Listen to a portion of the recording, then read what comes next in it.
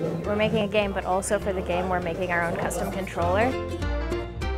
Today they are making cake. I started out with a block of clay. Really specific.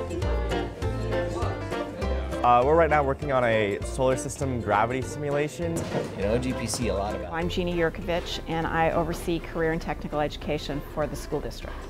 Some of the inaccurate perceptions of CTE programs is that it's for students who may not be as academically rigorous or ready, that it's for students who struggle more, or those that are not going to college. My name is Chris Barlow. I teach computer science here at Wilson. We have a great four-year program, over 200 kids taking computer science right now. I'm planning to going into college next year with computer science on my mind for a degree. Ended up talking to PCC and they looked at our stuff like, wow, your 3-4 class does way more than our 161 class does. That sounds like a great match. Regardless of what it is, it connects kids to the why they're learning, why they're in school, what they're going to do when they get out, and it makes my job easier. I really like how creative we can be and how much freedom we get. Because in a lot of my other core classes, we have to just kind of take it by the book and learn what we're supposed to. Whereas this we have a lot more freedom and we can choose what we want to make and how we want to make it. When I talk to parents about art school, they panic and are like, oh gosh, you know, my kid couldn't go to art school, they would just be a barista for the rest of their lives.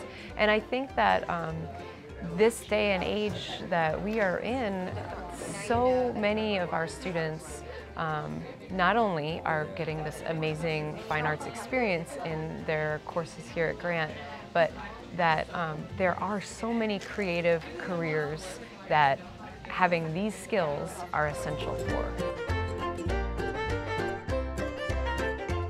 For me, at least, a lot of the reason that I actually still bother coming is because of my art classes. For students who participate in CTE, the graduation rates are 15 to 20% higher than students who don't participate in CTE programs.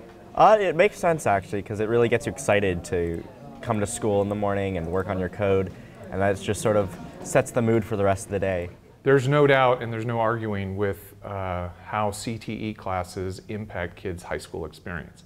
And so the data that shows that kids graduate at a higher rate when they take CTE programs at a significantly higher rate really isn't a surprise to anybody that works and lives in a high school. Once you see that light go on for kids and they can start to see themselves as a high school graduate and out in the workforce and they know what they need to do to get there, it makes an English teacher and a math teacher's job so much easier to get an engagement from that student.